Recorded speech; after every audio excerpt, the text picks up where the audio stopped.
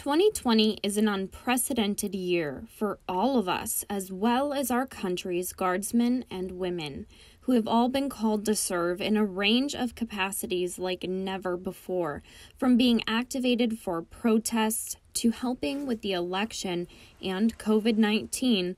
The National Guard is fighting a very different kind of warfare in 2020. Here in Deer Lodge, Montana, at the Montana State Prison, security fencing is meant to protect people on the outside, but it's the National Guard who's called to protect people on the inside.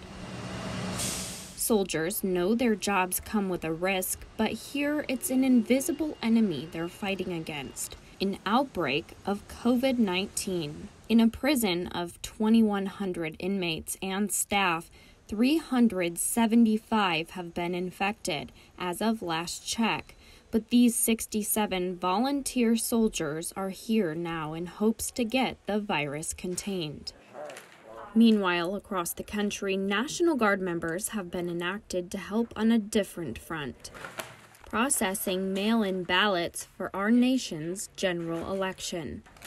It's definitely a change. It's different. The military getting involved in an election is kind of a gray area, the Guard says. So while they're technically active duty, the Guard's members are not wearing their uniforms because they're acting in a civilian role.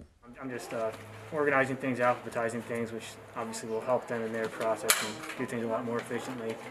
It feels really good to be helping in the local community. With fewer available poll workers because of COVID and more mail-in ballots this year, more states than ever called in their military for election help.